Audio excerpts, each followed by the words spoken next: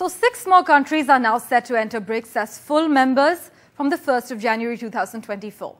It's an expansion which has been pressed by China and also welcomed by India, two neighbors involved in border strife, and they're competing as well.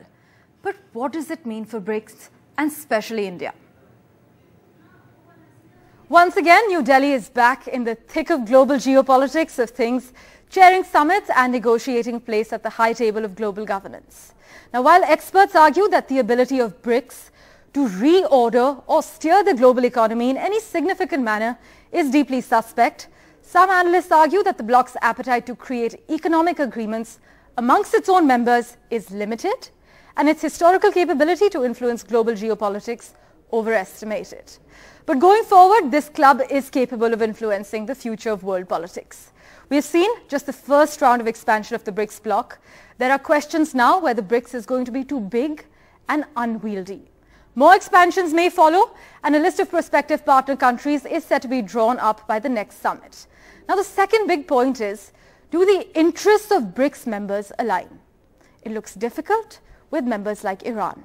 As far as problems for India are concerned, while India is trying to balance Washington with BRICS, the expansion pushed by China now poses the question whether it's a diplomatic win for China.